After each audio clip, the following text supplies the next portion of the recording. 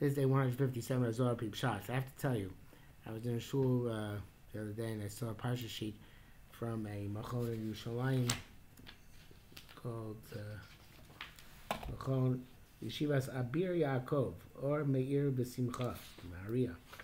And they had a parish there on the Zohar, Keser B'Kavod, and it got me very excited because it seemed like a parish of PShat.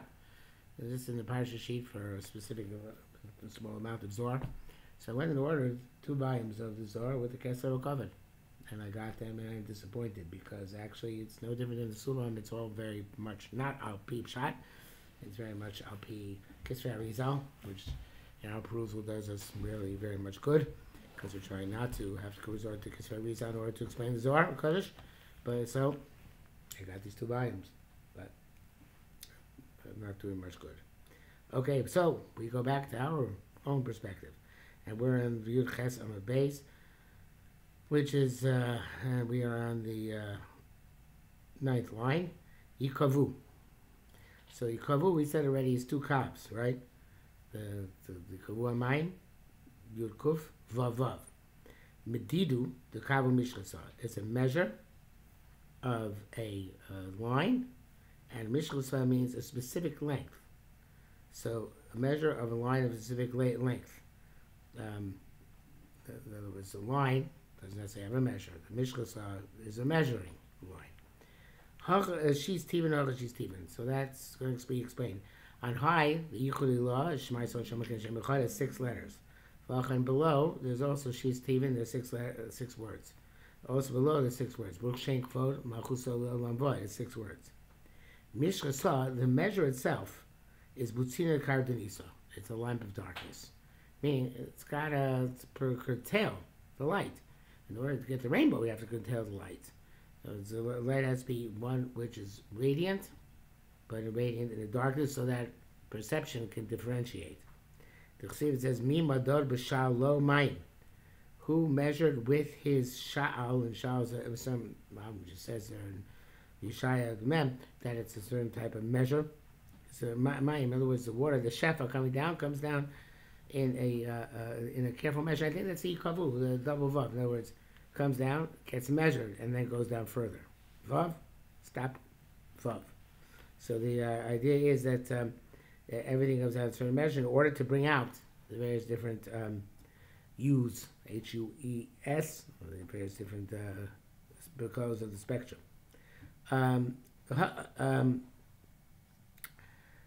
Shiura the Yetzramin. This is the shear of He who created the worlds and differentiated between the various different aspects of the worlds. Yud He Vav He. That's the Shem Hashem, obviously. Kadosh, Kadosh, Kadosh. Da Iu Yikavu Hamayim. That's the gathering of the water. In other words, V'yom Hashem Yikavu Hamayim. The Yud Vav Ke is the Yichud Ilah, and then Kadosh, Kadosh, Kadosh. Kadosh means to devote oneself to a specific purpose. It's based on Shem's Hakdam L'Shar Yesher. I don't want to elaborate on it right now, but in any event, this comes down and is devoted to the world as a form of connection to Kodesh Baruch Hu. Do Yikavu Amayim, that's the gathering of the water, and Hashem Tzvakos.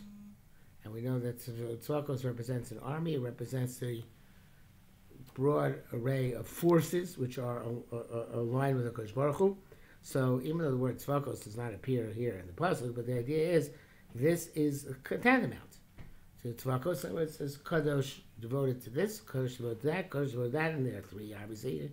That's why the chesed with difference, whatever. But the point is that there's this idea of the rainbow, the idea that there are different strokes for different folks, and that the Kodesh Baruch Hu is mechuben connected each one.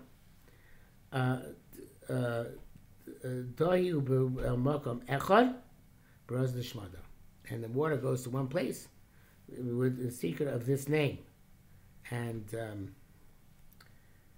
the name here could be the name Kadosh, because Baruch Hu is devoted to us, but it could also be the name Yud Ke Vav Ke, which is spelled out here.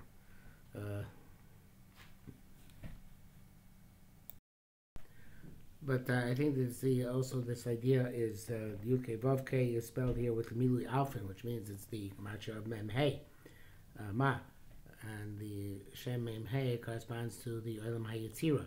And Olam HaYetzira is where actually concepts begin to take form. In other words, Olam HaTzilus and Olam HaBriya, things are conceptual. Bria is Bichlal, conceptual over our heads, obviously. Bria is where the Shorosh and the Shamas come from, and evidently the Shorosh of everything spiritual. And then it takes concrete, this differentiated form in Olam HaYetzira. So it comes down to its final form, Olam HaSiyar. So therefore, it could be that this is referring to Dohi Kavu Mayim Shen Tzvakos is this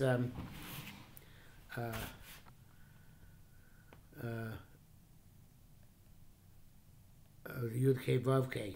The Yud K Vav K. This is where he created the worlds below. Is with these, starting with the Shem of Mem Hey. In any event, Moikar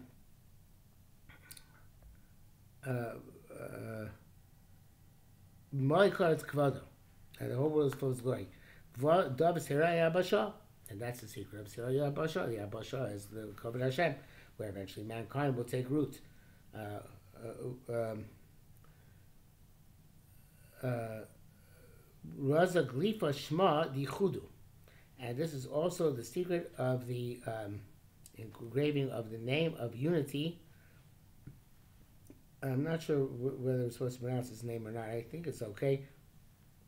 Kuzu b'muchsas kuzu, which is, of course, the letters right after the Shem Hashem. Yud, K, Vav, K. Kav, Vav, Zayin, Vav are the letters immediately after the Shem Hashem. And Muchzaz is Elo.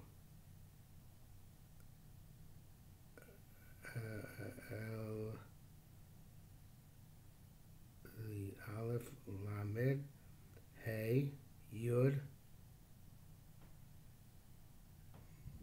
Nun, Vav, Elokeinu, Hashem. Hashem, Elokeinu, Hashem.